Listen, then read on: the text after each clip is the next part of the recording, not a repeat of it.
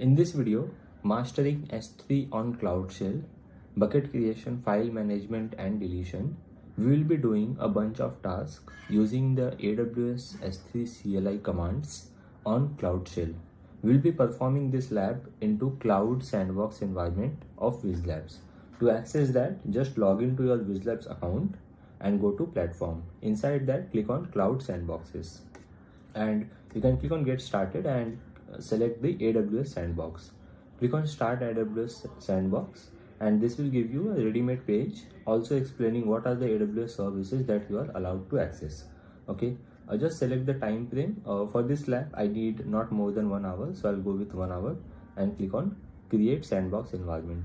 Just acknowledge these terms and conditions and click on Start Sandbox. This will take around 30 seconds for the environment to be ready. This is basically trying to provision a fresh AWS account for you. Just click on Open Console and a auto-populated 12-digit account ID will be present here. Copy the username and paste it in the username section, and also copy the password and put it into the password section. After you do that, just press enter. This will give you a fresh AWS account ready-made, and you will see a bunch of errors. Just ignore them and close this icon. And now if you see here, to access the CloudShell, just click on the CloudShell. This will open the CloudShell but in the same tab. So what we need to do is to open into a new tab. So just click on this icon to open in a new browser's tab. This will take some time again for it to be ready, and just simply ignore this by checking on do not show again and close.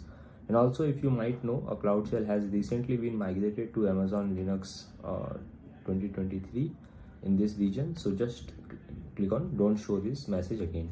Okay, now the environment is ready. One more thing that I will do here is just go to preferences, setting preferences, and select the font size as medium and confirm this check.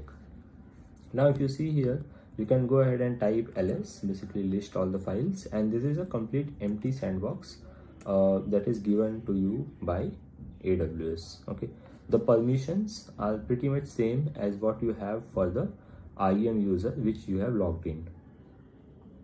Okay, great. So now let's try to create one file, and we will create the file using the touch command, which will create an empty file. So let's call this as a demo.txt. The file has been created, and let's add some content to it. So I will say my name is WizLabs, and add this file content into demo.txt. Enter this and press ls. You will be able to see the file name here, demo.txt, and if I do cat demo.txt, I will be able to see the contents of this file. My name is WizLabs. So let's clear this part. Okay, now the next thing that we will be doing is creating a new S3 bucket. So if I go ahead and search for the S3 service and select the feature called bucket, open it in a new tab. If you see here, there is no S3 bucket currently present in this region. There is no general purpose buckets being created here. Okay, let's clear it again. Cool. So there is no bucket being created here, and I will not use the console to create a bucket. Rather, I will create a bucket using a CLI that is on CloudShell, the browser-based CLI by AWS. So the command to create the bucket is S3 AWS S3 API create bucket, and then put the bucket name followed by region name. So let's call this as WizLabs demo followed by some random number, maybe just 987, and then the region name. So region name can be US East 1. Okay, so if you see here, one location is now populated, WizLabs demo 987, and let's switch back to S3 bucket console and just refresh this page. You will be able to see one of the general purpose bucket here. Okay, this bucket is now being created, and this is a completely empty bucket. So let's go ahead and try to upload this file. To upload that, you can just type AWS S3 cp, then followed by the file name, which is demo.txt, and upload it on this bucket. So just copy the bucket name to specify the bucket path. Okay, something else is being copied, just ignore that part. Let's retype. So just copy this part, Control C and Control V. Okay, now this is done, and let's enter. So now the upload has been completed. If I go ahead and refresh the objects, I will be able to see one of the object called demo.txt. Okay, now the next thing that we will do is we will go ahead and enable the versioning. So to enable the versioning, you can go ahead and copy the command, and make sure when you are pasting the command will be given to you in the description. So make sure while you are trying to put this command, just replace your bucket name. Okay, so the bucket name that I have got is WizLabs Demo 987. Okay, just copy this part and paste it here and enter. So now versioning should be enabled. You can go ahead and check, go to properties, and if you see here, the versioning is now enabled. You can, if you are not able to see the updated information, just simply click on the refresh button. Okay, so versioning is now being enabled for this bucket.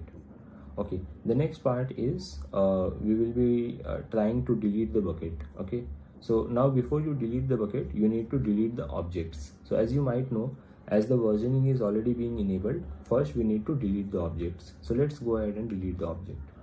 To delete the object, you can just simply type delete and click on delete object. But if you see here, click on show version, it has not deleted this object. This is present as a delete marker. So if you want to really delete them, just select them and click on delete. Okay, after you click on show version, select both the versions, that is delete marker and the text file, and click on delete. And if you see here, notice this part, the option that is asking me to delete is called permanently delete. So just copy that complete text, or maybe you can type it manually, and then click on delete object. So if you see here, and just close this part, the objects are now being deleted. If I go ahead and try to do AWS S3 ls followed by the bucket name, I will not be able to see any part. Okay, so just copy the bucket name, WizLabs Demo 987. Cool. So there is no object inside. And if you want to delete the bucket itself, you can simply do AWS S3 RB followed by bucket name. So bucket name, okay, you cannot simply type the bucket name. The command to delete the bucket is AWS S3 RB followed by S3 : and then the bucket name. So the bucket should now be deleted. And if I see here, go ahead and click on the bucket list of buckets, there is no bucket that I should see. Okay, the buckets are deleted. I hope you have enjoyed this demo, and if you have any questions, feel free to reach out to us. And next part is to go ahead and sign out this account and simply close the remaining tabs. And after you complete that part, you can go ahead and destroy your sandbox environment. So just acknowledge this part and copy the destroy as a text and click on destroy sandbox environment. So in this lab video, we have understood how to access the WizLab sandbox environment, how to start the CloudShell, how to create a file, create an object, and then use the console to work with the objects, delete them, enable the versioning using CLI, and now then the delete the object followed by the bucket, and then destroy the sandbox environment. I hope you'll have liked this video. Thank you so much. WizLabs, success certified.